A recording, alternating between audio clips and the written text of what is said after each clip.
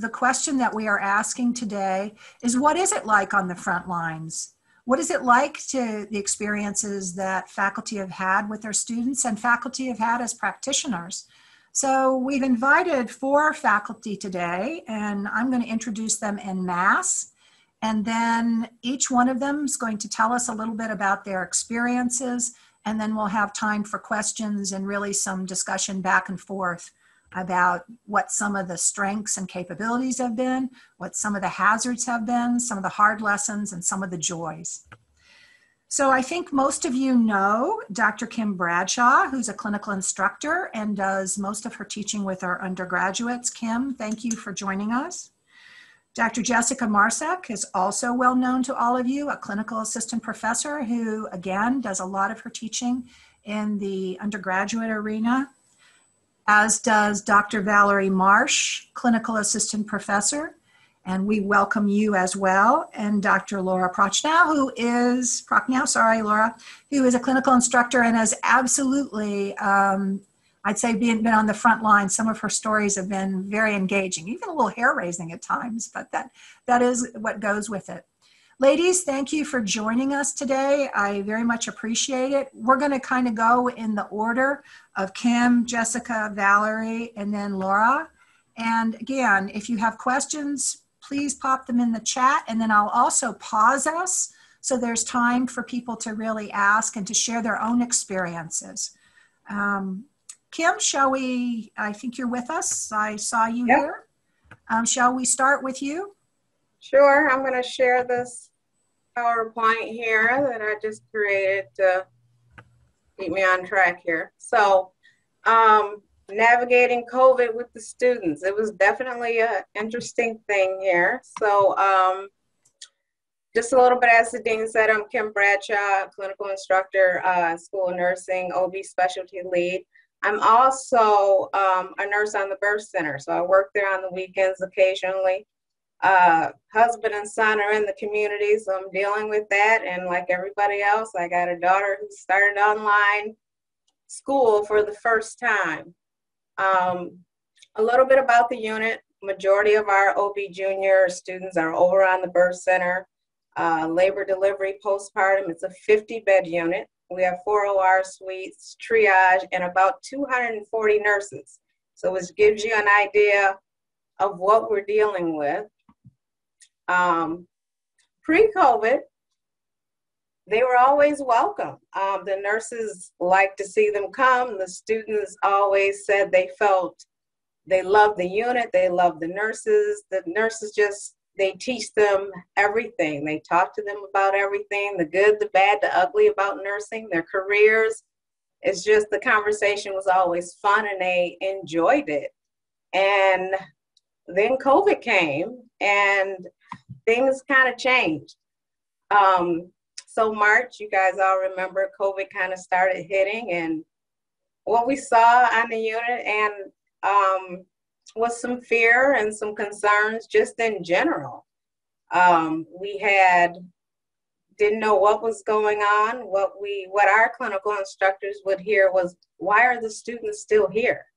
You know, why are you still bringing them? So around March, sometime, you remember, we removed the students from the hospital, and luckily we had some online opportunities where we could make up those clinical hours, so it wasn't too bad.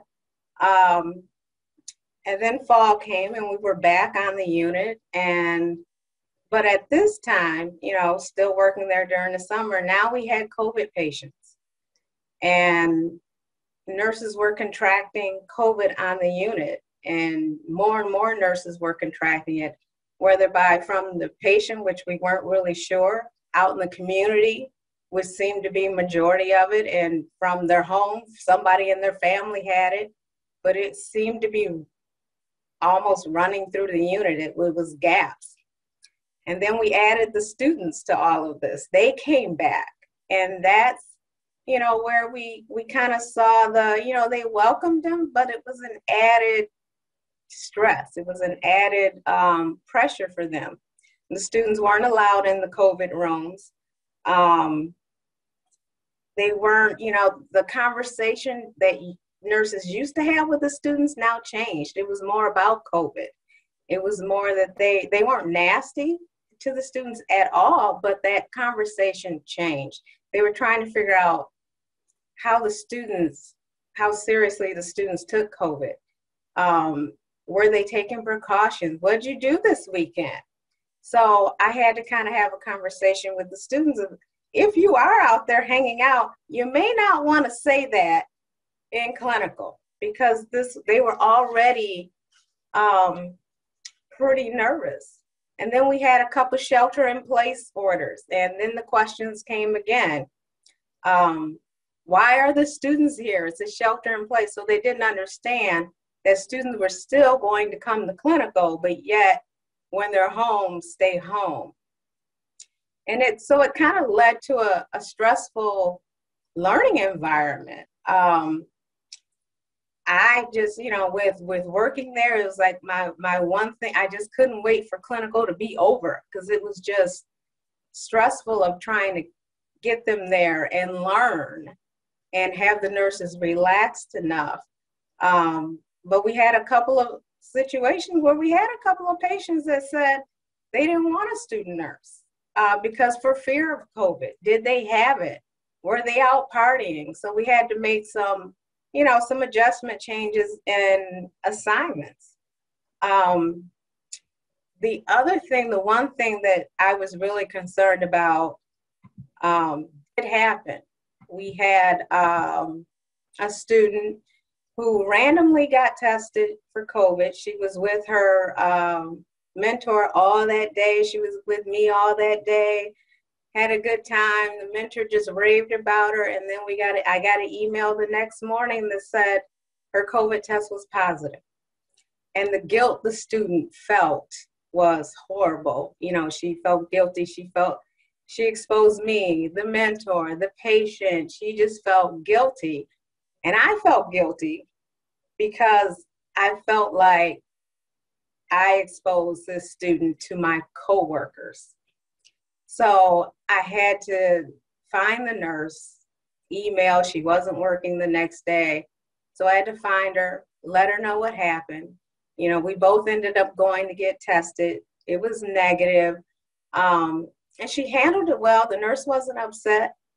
But she did say the next time she had a student, she was very hesitant about taking the student. She took her, but for the first time, she was hesitant about taking her only because of COVID, and these were the things that we were dealing with.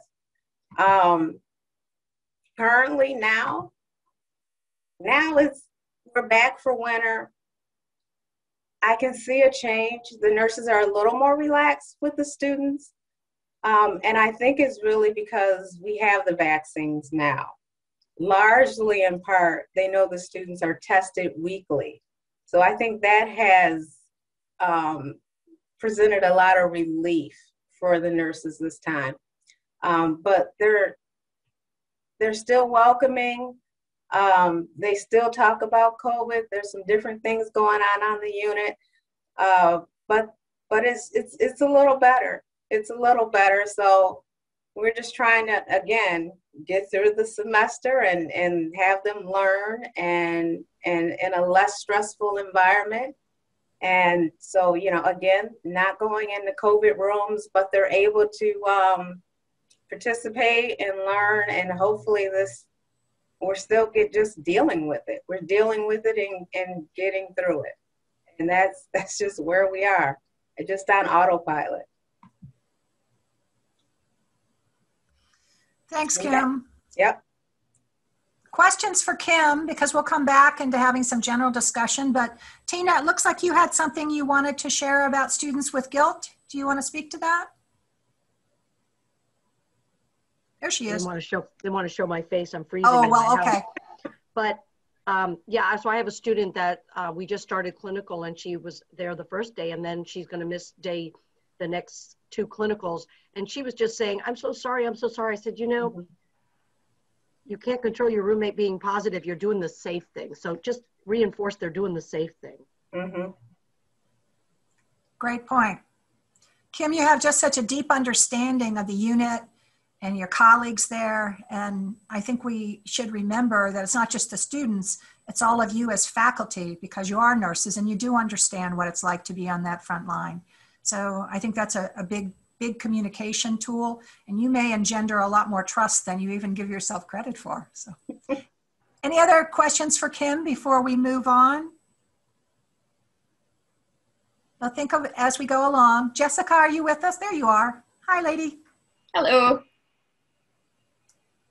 So my Wi-Fi is kind of coming in and out today. I don't know why. I thought the microchip in my vaccine was supposed to make the Wi-Fi better. It hasn't come through yet, but if I'm cutting out too much, let me know, okay?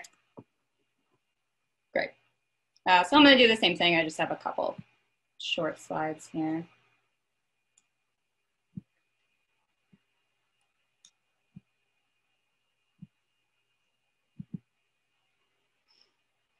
Showing up okay? All right. So I have also been through COVID like all of you. It's an absolute nightmare, but we've figured out some ways to deal with it and we've gone along. So this is a basic screenshot of me as a practitioner. So firstly, it's just myself and my husband, no children.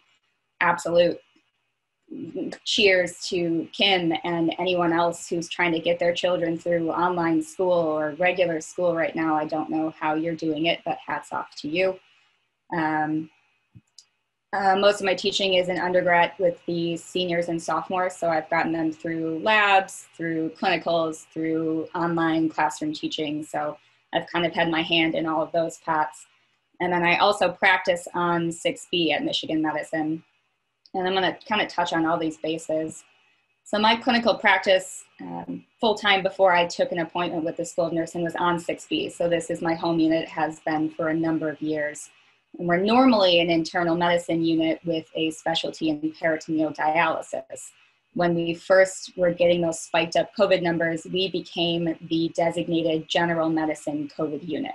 So all of our rooms were retrofitted, the windows were blocked out except for these little tiny vents for light so that they could all be neutral or negative pressure to try and keep everything within the room, and we turned all of our beds, including our shared rooms, into COVID rooms.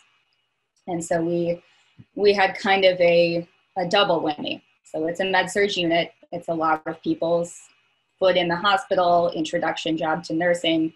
A lot of people do their 12 to 18 months and they leave. And right around March and April was our 18-month point for a lot of our staff who were planning on leaving anyway. So we lost a lot of staff due to natural med-surg attrition.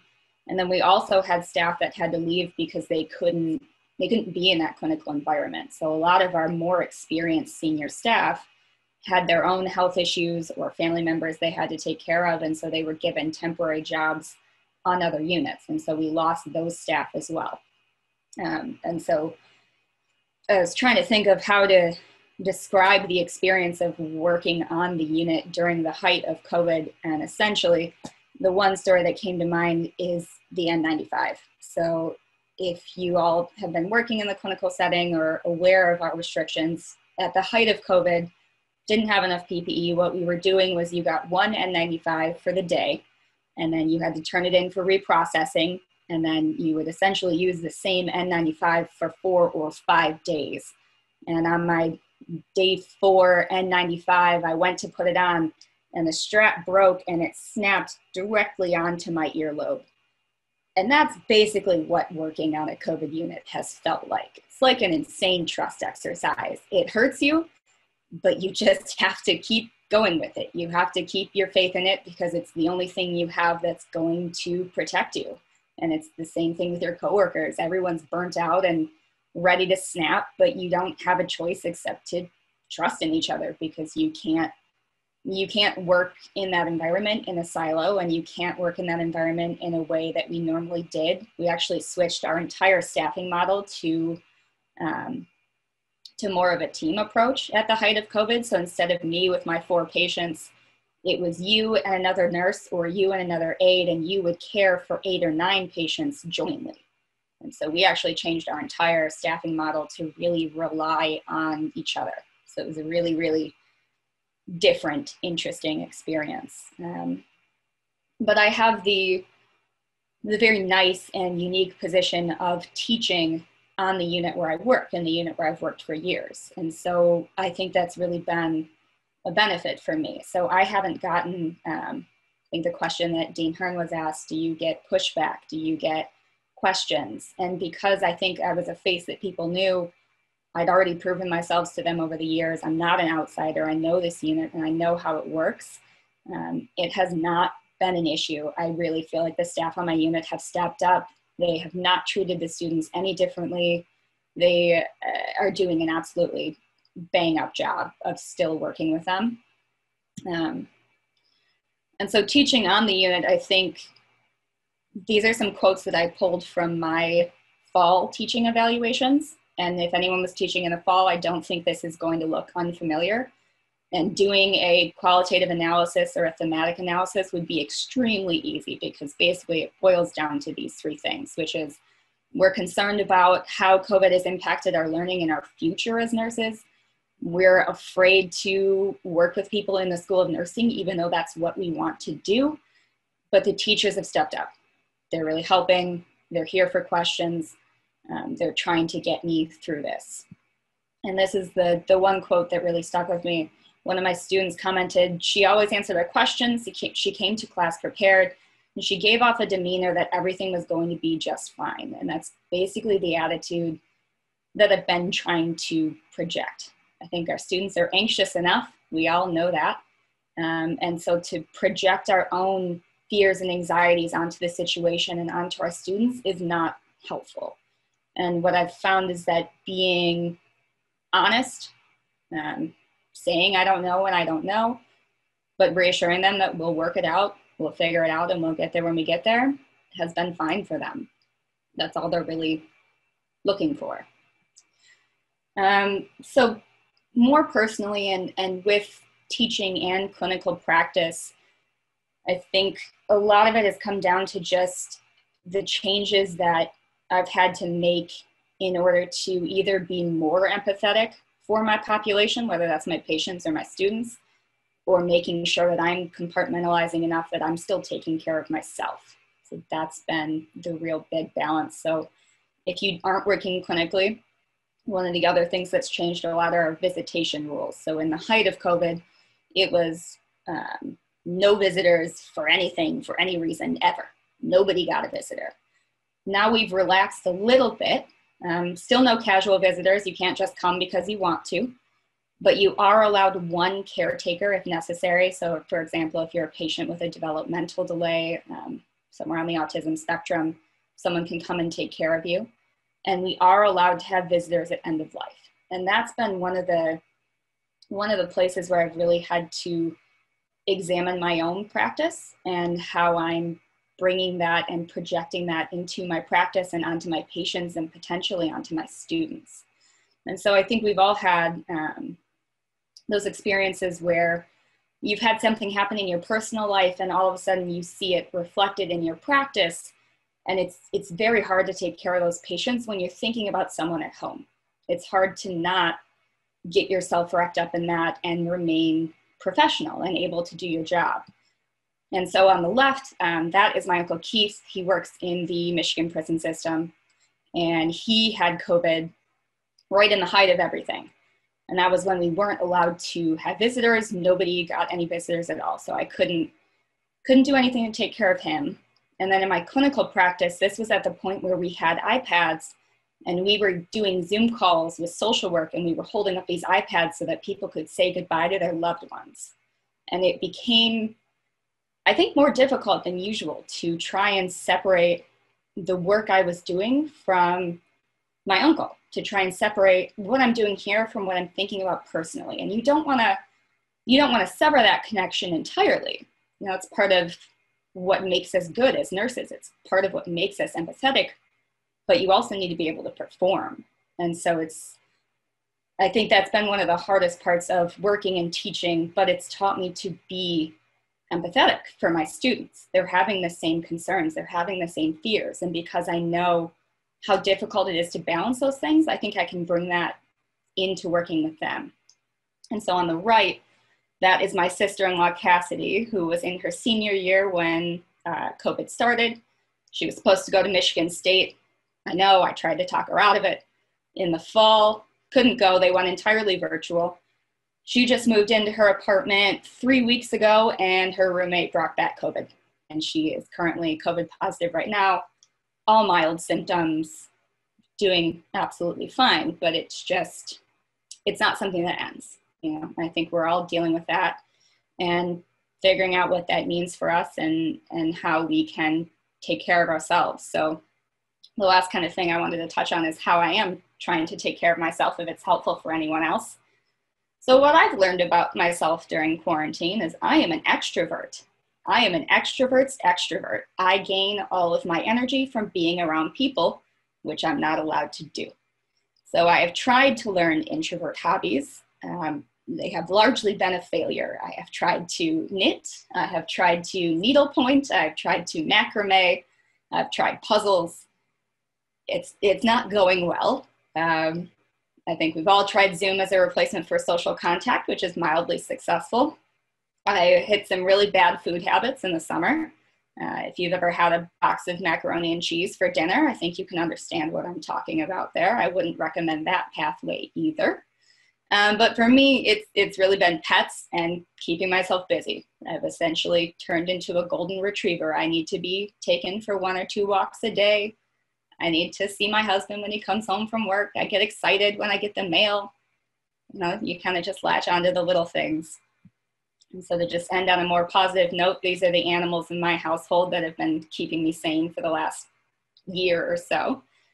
So we've got one very anxious dog, one very angry cat, one cat with absolutely no thoughts, and that is my husband, Brian, who was in full quarantine hair mode at that point. And I'm very fortunate to really only have to worry about me and him. He works in patient psychiatry, so I essentially live with my psychiatrist, which makes my life very easy. And that is essentially my experience. Jessica, thank you so much. There's just a ton of wisdom in that, just as there was for Kim. I think we have one question here. Ivo, I see it, but I'm not sure that I understand your question. I think it has to do with control of false positives in testing, because as all of you know, this is a PCR molecular technique, and so there's a good possibility for some false positives. But can you rephrase your question, what it was that you wanted them to respond to? I was just wondering, some of these tests, they have false positives between 5 and 35%. I mean, you know, what Kimberly brought up, you know, this can freak out the student and actually everybody around them. This could have an avalanche effect. So I just wonder, does the protocol involve, you know, if somebody comes and tests positive and they say, well, come back in 2 hours, we gotta confirm that whether it's a real positive test or is it just a fluke? Or are they kind of told, okay, go home, lockdown, 2 weeks, nothing? Is that how it works? I'm just trying to figure out the protocols, I guess. Before the group jumps in, Dana, do you want to share a little bit about how protocol is working for students when they test COVID positive? And then Kim, Jessica, anybody else that wants to add some comments on this, it'd be great. Yeah, and I can't speak to directly what's happening over at Michigan Medicine, and Linda DiClemente, and I don't know if she's on this call or not, has been our point person, been fantastic, actually connects with every one of the students with a phone call when we hear about their COVID positive status. Typically what happens is we go by the guidelines that are set forth by OHS. Sometimes UHS will get in, or I'm sorry, we go by the guidelines by UHS. Sometimes OHS will get involved. There's some collaboration there, depending on the number of cases, et cetera. In the, typically when somebody is deemed positive, they do, absolutely, it's time for isolation. It's usually a 10-day time frame for that. Anyone who has been in direct contact with that individual receives a 14-day quarantine sort of requirement. So we have contact tracers within the university system, some of which have been our nursing students, thanks to Patty Tillman-Meekins and the community faculty who have engaged with the students in the contact tracing component, where they're part of that role of contacting those that have been in direct contact. We did have a time frame, or there was a short period of time where they had reduced the quarantine requirement from a direct contact to 10 days, but with the new variant, we see it's back up to really that 14-day requirement.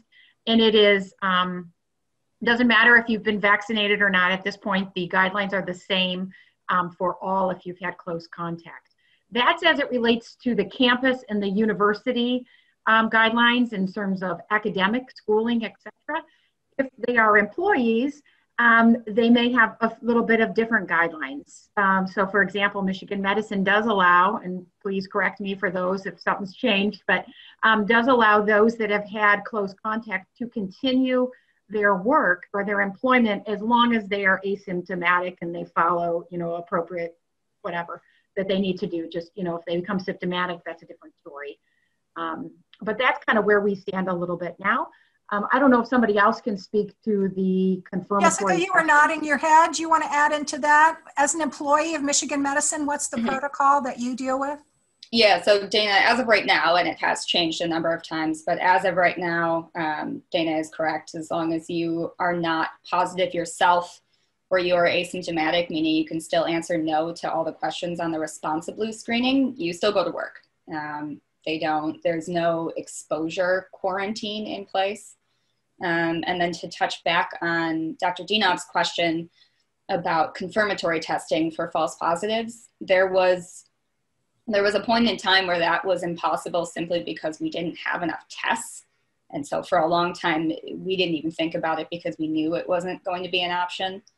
Right now, I'm still not seeing a lot of confirmatory testing. If we see a positive, we just go with it. And if we do test you again, it's when it's been long enough that you might test negative now, or we need to send you back to a nursing home or some other kind of facility who want to see a negative test before you arrive. So we're not really seeing a lot of confirmatory testing now. If we get a false positive, we just roll with it.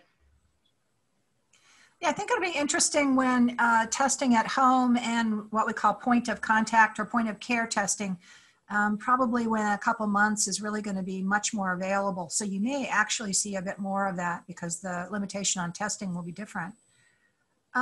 Maybe no more questions, but many kudos to all of you. So do keep an eye on that, that chat. Val, are you here? Yes, there you are. You want to talk with us about your experiences?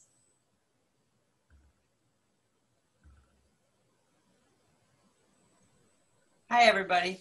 I'm going to talk a little different perspective. I'm going to talk about like a management perspective in the middle of COVID and how we had to put together a unofficial, what we call the PPE safety monitors, where I think Jessica, I believe, saw some of them.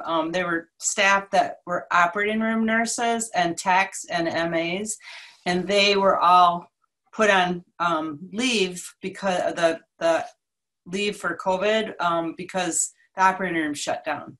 So elective surgeries were canceled. All these people had 2 weeks of pay and were wondering what was going to happen at the end of 2 weeks. And somebody in the hospital, I'm not quite sure who, decided that I would be the best person to train all these people that already knew sterile technique working in the operating room to go up to the units and monitor the staff so that they didn't contaminate themselves, that they would know where to get supplies, how to use the peppers. And my job was education specialist supervisor for CVC MOT and UHOR. So I knew the place pretty well and just got a call one day and somebody said, "Where's our people?" And I'm like, I have no idea what you're talking about. And they said, well, somebody said you're in charge of all the people that are going to come and watch us and make sure we stay safe. So about March 27th, I changed roles and all of a sudden I was a manager of this unofficial department. So being that most of the managers and leaders in the hospital were busy, I actually pulled in staff nurses that were union people to be my leaders. And one of the issues that I had was they were UMPNC members. And so for them to correct or discipline their peers was not going to be okay. So everything fell back on me. I just gave them permission to just say it came from me, and then I'll back you up later. It was a very stressful time. And I thought the best way that I could show my stress and the stress that the level that we were working under, I have a video clip. This was probably about 2.5 weeks into the process. It's about 6 minutes long, and what I finally started doing for my own mental health was recording at the end of the day how I felt, and in the mornings. It wasn't every morning, it was a couple times a week, but I would record my plan. What's my plan for the day? Before, instead of my mind going 5 million places on my way to work, 'cause I had about a 20-minute drive, I decided if I would record it and talk in my phone, then I would be able to plan my day out and walk into the department not feeling really stressed and frazzled, like what was I going to do. So this is a video clip of April 7th. And, sorry, oh my goodness. Anyway, let me find the video share. I'm going to share my screen.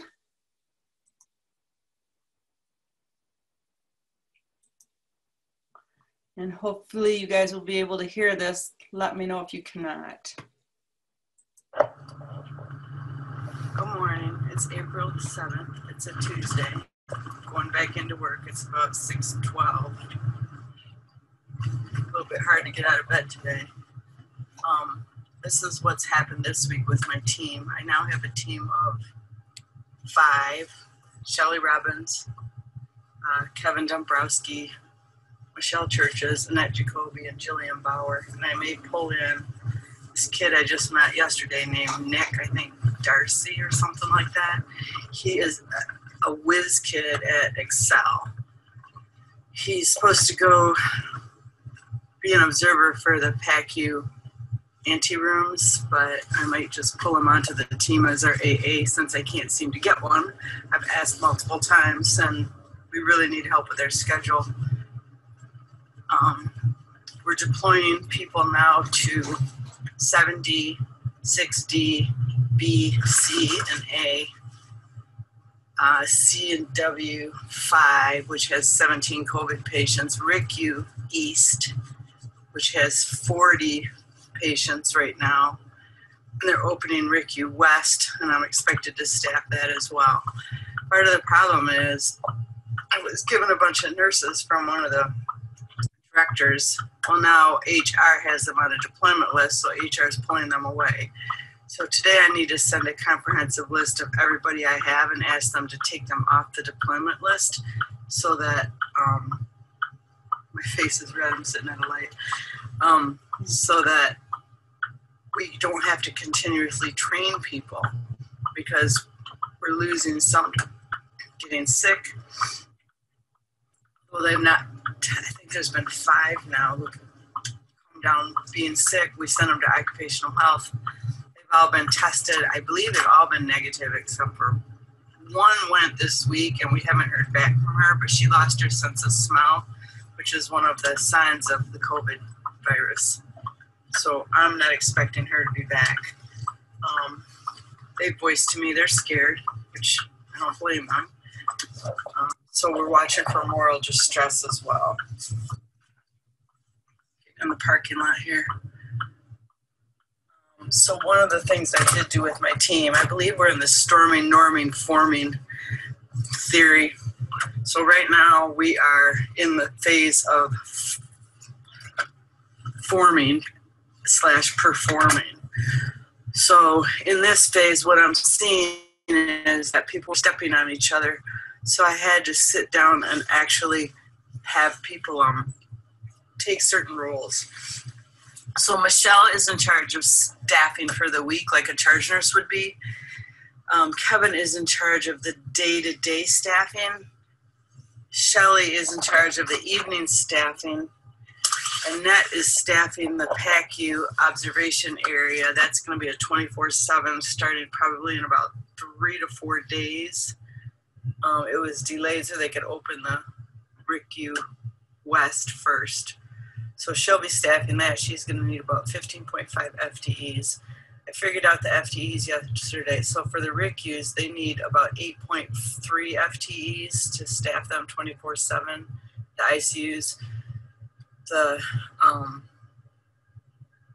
units need about 6.5 FTEs. I think that was for the ICUs that were not all intubated.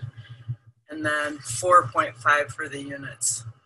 I figured it because they're working 12-hour shifts, so they're not truly 1.0 FTE, they're a 0.9. So being 0.9 FTE, I figured it with fill-in, and then I'm asking people to do 8-hour shifts to fill in the holes. So that's where we're at. I think we're finally at the norming stage. We're going to be training 10 more people today. We trained 3 yesterday. Next week we'll probably train, I think we shoot for maybe next week to train more, but we need a total of 74.5 FTEs, and that's not even staffing some of the other units that are getting COVID patients. So we're finally being heard by HR and safety management. We have found a lot of mistakes. Safety management was teaching, take your brown N95 masks, which are in a brown bag, and put them in your mask, your face shield mask plastic bag, and store them, which is 100% wrong. They've been teaching it for a week. So I heard safety management person telling them in the PACU observation when I went in Sunday area, and I said, I don't think that's right, but things change so fast. You don't want to accuse anybody of anything. You want to look it up and get the facts and circle back and make the correction. So that's one of the things that we're kind of learning. You know, everybody's confused, but I think we're finally at a point where, as the observers, safety monitors, we finally understand the rationale behind what we're doing, which is making a lot more sense. Okay, starting my day. Hopefully I won't be here too long. I have a video conference at 4. I'm hoping to be home 4. All right, I'll check back. Good morning. It's April 7th. It's a Tuesday. Going back into work. So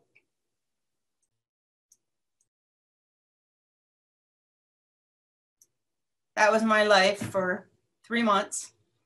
I think part of the point was that although it was mass confusion, it still worked, and we still figured it out, and we figured it out together. And I think they ended up testing over 3,000 employees for COVID. And at the time that we were done, they only had 380 that tested positive. So I feel like that showed how important it was for us to watch the nurses down and doff and let them know when they contaminated, when they didn't. Some of the units we had to tell them, you cannot have your drink on your contamination cart. It's not okay. So we would go around and we would take them away, but we had a daily email that everybody read with questions. And then they had to check the infection control and the COVID website every single day for changes. And then we went on this kind of a group blog that we had, or a group email saying what changes happened and what changes we needed to do. And we were changing, like sometimes things change twice a day, but we got through it. I met a lot of great people, and a lot of people stepped up to the plate. The people that helped me run my team had never been managers, maybe charge nurses.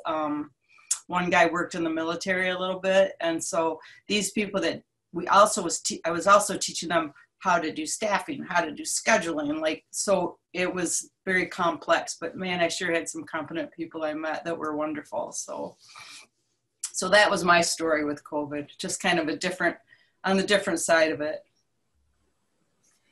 Great, Val. Thank you so much. And you want to take a look at the chat here, because you got a lot of rock star compliments coming in. Thank you. And I think you're right. Sean's mentioning that handling tough times is inspirational. And that is something that I think we all need right now, that there's a lot of reasons to feel positive and to believe in the strength of people and to see the things that we accomplish. But thanks for the managerial perspective. I can particularly relate to that one myself. Yeah, no kidding. It was a good experience for me. I learned a lot. So I bet. Don't want to do it again. Yeah, well, not with COVID. Let's hope not. Right. So let me switch over to Laura, and your last but definitely not least, take us on your journey, if you would, ma'am. No worries. And you want to know what's really funny about this whole thing is we met for maybe 15 minutes and said what we might talk about or whatever, but it's so interesting because even what I'm going to talk about is a totally different aspect than what everybody else has talked about. So I think that's so amazing that we're able to share different things.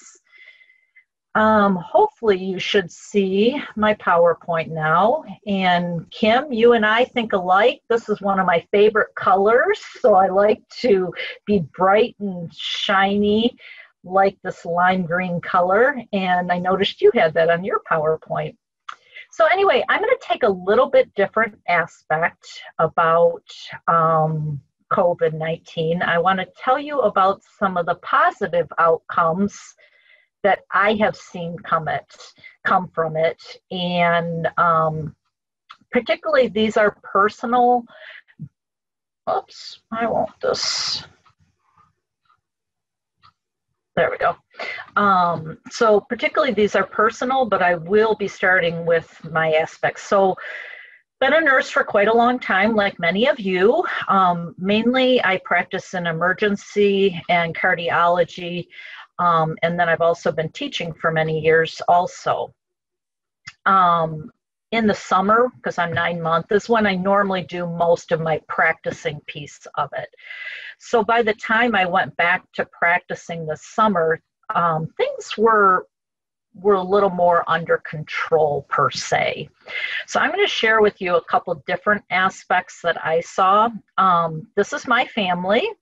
And the only ones currently at home is my husband and I, and then my daughter. And I'm going to be sharing a few things about what she went through from her side of things. She ended up having to move back home from college due to COVID last spring, just like many others. And then, of course, this is my baby, Cooper, who's a big Michigan fan.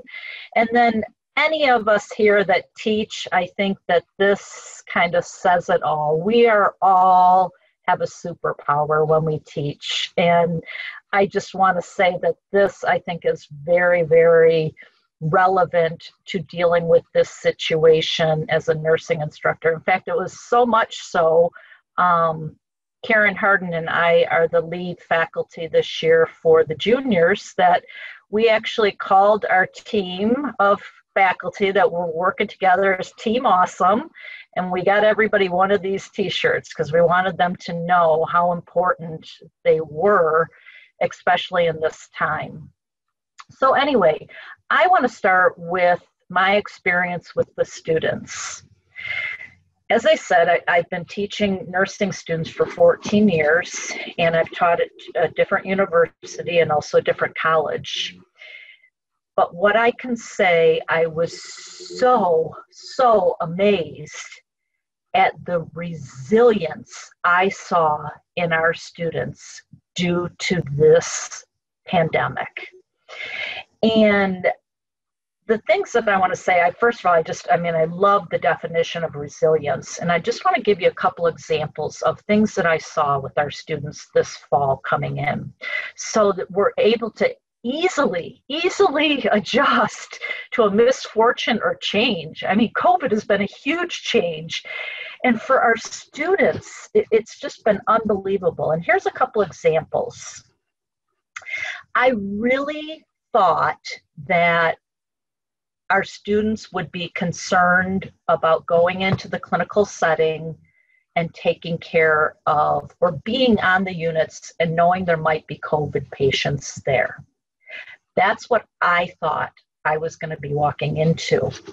I had students on the medical short stay unit, which is an extension basically of the ER. Patients that have to spend a little bit more time than the ER, but not necessarily long enough to go up to be admitted to a bed. They go to the medical short stay unit. And the thing that I noticed about these students, they were not worried about being exposed to COVID. They were not worried. In fact, I remember one student said to me, and I quoted it here, "This is why I went into nursing. I want to help people no matter what's wrong with them." And where that struck home for me, and many of you out there that are nurses, you might remember this, that struck home to me because I entered into nursing when HIV and AIDS was starting.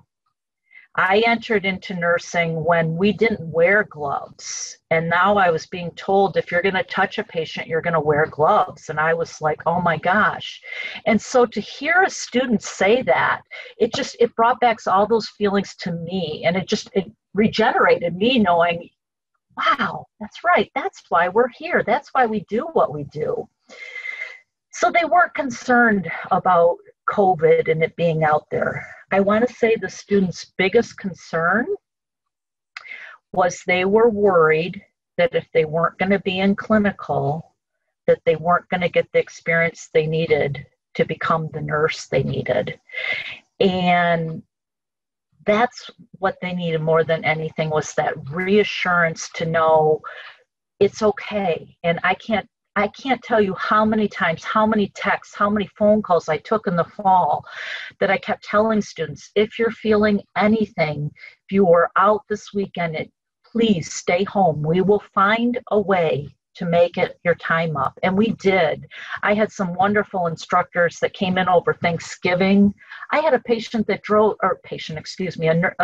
drove from New York to make up her clinical over Thanksgiving break, because that's when an instructor can get in. So the resilience that I saw in our students was just unbelievable. So I wanted to start with that. And now I'd like to start on a personal side of things. And if you could just do a raise the hand, how many of you out there know much about the material management or supply chain management of a hospital? Just put your emotions, just put a little hand up, anybody. I just want to see how many people. So I got Val, I got a couple people, just trying to get an idea of my audience and who I'm talking to. So here's what I can tell you is that, so not too many, and me also, when I was in my nursing role, I think maybe about a total of 8 hands. So I definitely want to share that side from you because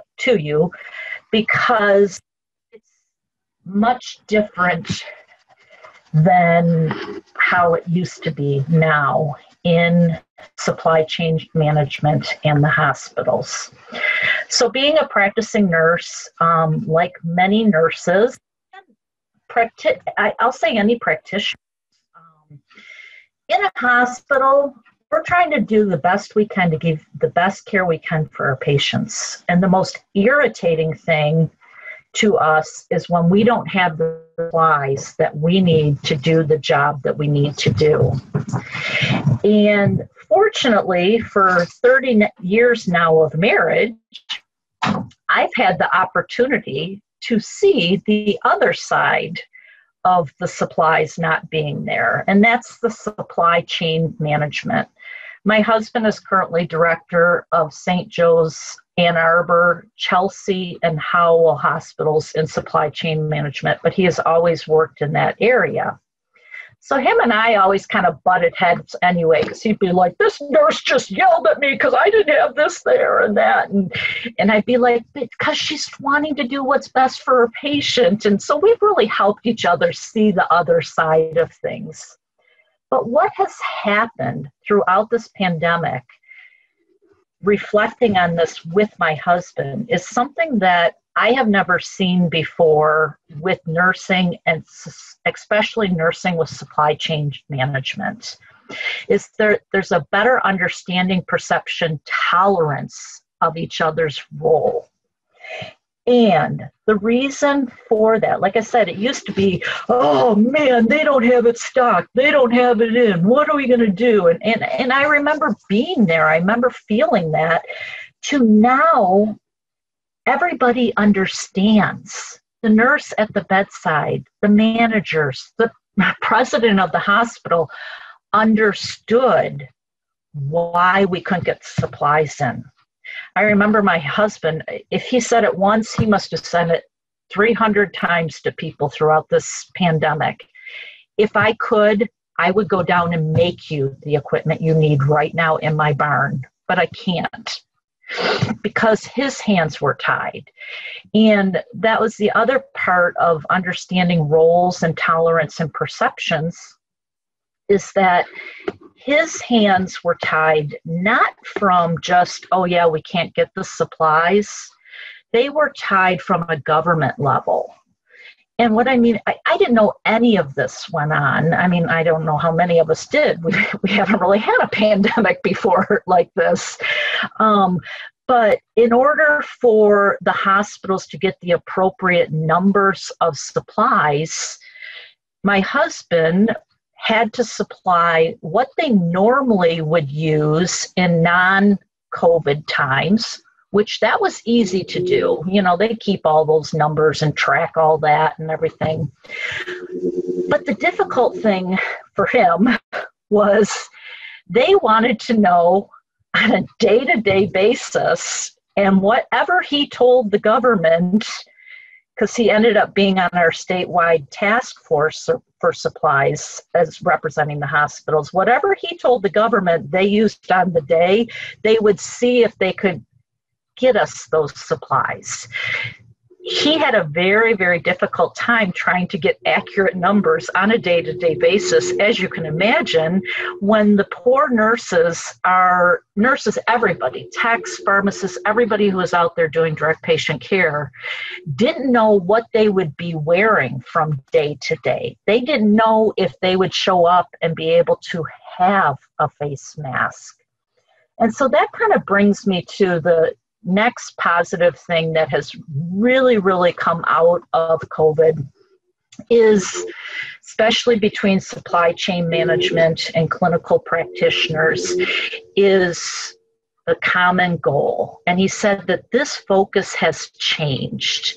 It used to be, and his whole career, he's always been patients come first, just like we would. And they do think like that in ancillary areas. But he said the goal changed. He said our goal was not just to give good patient care now. He said that goal changed to now we have to keep our staff safe so they can take and give good patient care. And he said, everybody bought into that. Common goal is we need to be safe. At one point, he got a call in the middle of the night. We have somebody, it was one of the smaller hospitals, had run out of gowns. They had none. They couldn't find one anywhere in the hospital. So that staff went to, at the rural hospital in Howell, went to, in the ER, they went and bought some garbage bags, and he got in the car, he drove to the other hospital, got what we needed to bring it in, because our common goal now is we need to be safe so we can deliver that care. So I just think that that was so powerful, how the goal has changed in the hospital. We're still trying and we're still delivering great patient care, but now we're really concerned about each other and those relationships and caring for each other. Which brings me to the last point I would like to bring up, a positive change of COVID that we've seen, especially between these two departments, is there has been a huge improvement in relationships between ancillary areas in the hospital and clinical practitioners, because now they are meeting on a daily basis to talk about, to strategize, how can we meet our goals together to not only take care of our patient and give the best care we can, but how can we keep each other safe? And he said clinical practitioners, he could not believe, as both Jessica said and everybody has said so far, the standards changed on a daily basis. You can imagine it changed on a daily basis too when you don't have the right supplies in, or you would get 2 million things from China and then your infection control nurse says there's no way in heck we're putting those on anybody because they're not going to protect anything. So then you've just bought all this supply that can't be used. So the improved relationship because everybody had a common goal. This brings me to, and once again, I just like to leave everybody with a positive note, kind of like Jessica did here. I feel many, many good things have happened during COVID. even though many horrible things have happened and we've lost loved ones, we've had exposure. I mean, it's just horrible, the bad things that have happened. But what I try to do is when I'm thinking about, oh man, this really stinks or this really stinks, I try to bring myself back to the positives. And this was definitely one of the positives. My husband's hair was so wild that I say to myself, at least I can go get a haircut now, where how many months ago we couldn't. The one last thing I just want to mention, and I'm just going to show her because it was really hard, not only dealing with our students' issues, but I got to tell you, I was hearing how our students were feeling from my daughter. She just completed in December. She was in school for occupational therapy aide. She just completed that and passed her boards. But she was in a nursing home when all this was going on. And she would come home at night crying and upset. And once again, just like Jessica said, and the others, she wasn't worried about being exposed, or she was so sad to see. She said, Mom, they had to do the occupational therapy at the bedside because people weren't allowed to go down to the rooms. They're not allowed to go to the dining halls. She said, Mom, they would just take my hand and they'd say, please don't leave me. Please just stay a few more minutes. And here I have this she's always been a very passionate girl, but she would come home at night crying, horribly upset. And I could only think about, gosh, what are our students feeling too? And then that just brought me back to, and I think it really helped her also, of the resilience that it helped her and many others create. So that's all I got. Like I said, I just a little bit different focus than everybody else, just because I live with that materials management side on a daily basis. Yeah, that's what I got. Thanks, Laura. Thanks for sharing that, for sure. Laura told me that she might share this story, and was it okay? And I said, well, first of all, it's got to be okay with your husband. I mean, I hope he knows that you showed that haircut. That's harsh. He sent it to me. Well, there you go. In any event, that's the whole point of sharing the stories from all different people that have had it. Thanks for that. You're right. From 4 different people, we've heard 4 different perspectives, but in every case, there's been enormous things that are positive, and I think remind us about our common goals, why the heck we're really trying to get through this and get on with our lives. Let's pause for just a minute. Does anybody have any questions that they want to toss out to the group as a whole? Things about experiences or things that you're wondering about?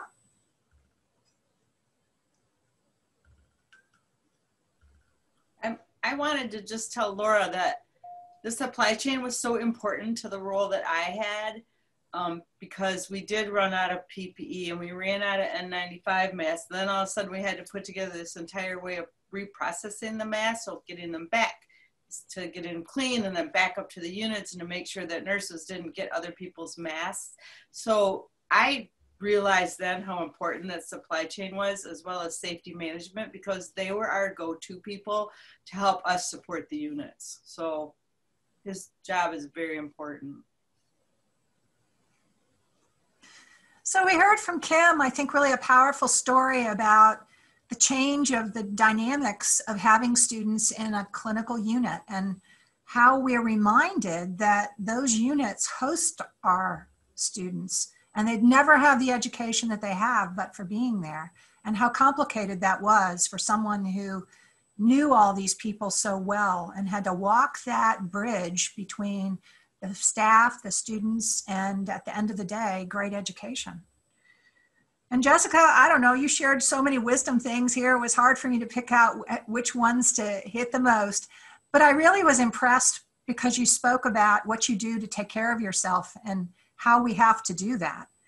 I have to share with everybody that I'm seeing pretty deep signs of stress everywhere in our school, staff, faculty, students. I had a call from an alumna today who just went on and on and on with so many things that are tragic for her.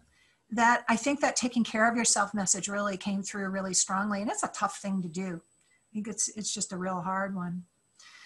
Val, I don't know, again, a lot of wisdom there, except we're all leading in a way, and leading comes from all different shapes and sizes of doing things under circumstances that certainly aren't optimal. And I think that's another lesson that our students really need to learn, is that sometimes we all do work under conditions that aren't optimal. I know actually when I got involved in research, that was one of the things that my mentor told me, that if you're looking for the ideal conditions, you're in the wrong business, lady. And Laura, thank you for sharing us with that personal thing. And I particularly appreciate that you brought up something about the relationships and the common goals, and how that's probably the glue that'll hold everybody together in the health system. And I'd like to say, I think that's the glue that's going to hold the school together.